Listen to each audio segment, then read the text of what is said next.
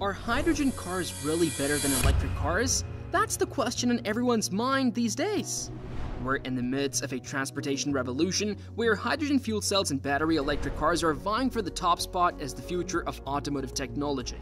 But which one comes out on top? Let's dive into the debate. Hydrogen cars are progressing, but they're not quite ready for the market yet. Today, electric cars and hydrogen cars are in the same race to be the next transportation solution, just like gasoline and diesel were in the past. Electric cars especially, which was Tesla, began to be in demand. However, electric cars are still in their infancy and it is still hard to find the winner. Car companies are still struggling to decide if it is batteries or hydrogen that will go forward in the long run. Let's address the big issue: pricing.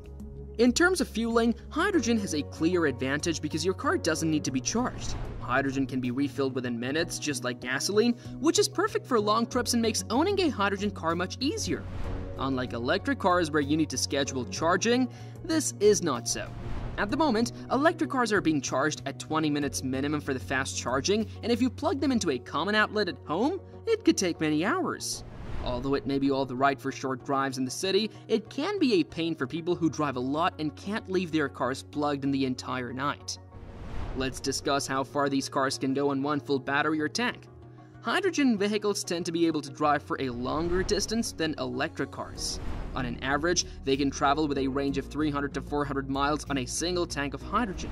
On the flip side, the electric vehicles that are popularly used like the Nissan Leaf and the Chevrolet Bolt can run for about 226 and 247 miles per charge respectively. There are 14 electric car models that can drive more than 300 miles on a single charge. It is a key factor for those city residents who are commuting because it can decide whether their car can make a round trip without refueling or recharging. In electric cars, the battery is the heaviest component and it causes a decline in performance. Nonetheless, in the hydrogen car, the fuel cell, including the tank, is much lighter than the battery. This means that the electric motor on a hydrogen car does not have to pull as much weight to move the vehicle.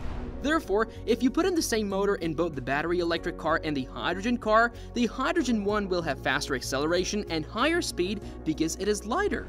Without a heavy battery, automakers are no longer bound by the weight factor and can focus on other performance aspects. The fact that the battery is not a big one makes it possible to design a car that is light and fast even in its feeling. Hydrogen fuel cells are the power source for the electric motor, so the vehicle has the instant torque characteristic of electric vehicles. Yet, with a lighter battery, all that torque can push you off your seat and make you feel like you're being propelled with more force. When we talk about the environment, hydrogen cars are at the top. While the production of hydrogen can be energy intensive, it can be made greener by using wind and solar energy that are renewable.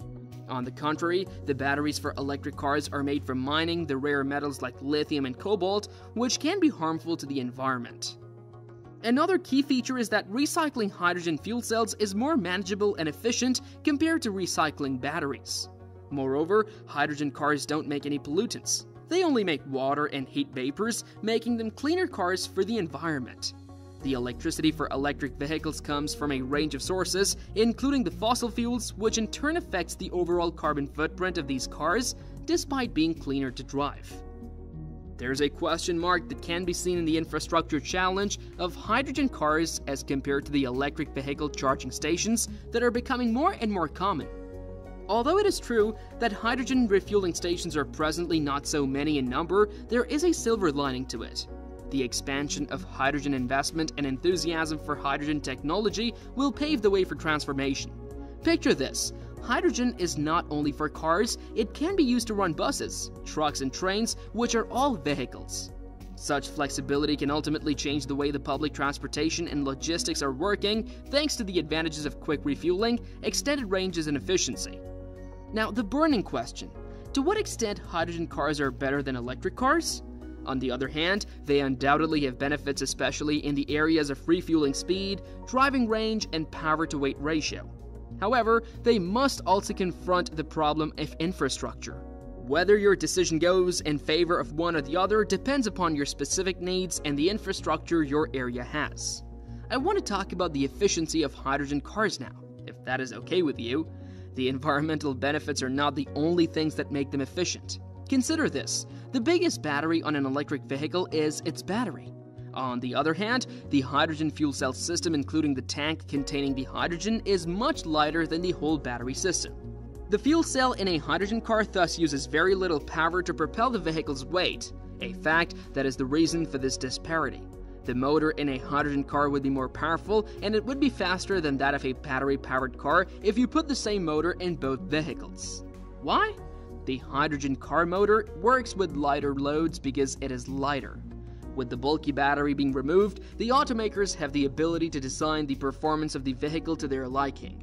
The absence of heavy battery packs makes it possible to create a vehicle that is both light and fast, which is not only the way it feels but also how it actually is. In addition, fuel cells that are powered by hydrogen are similar to electric motors in terms of instant torque sensation that is felt by the drivers as in a battery electric vehicle.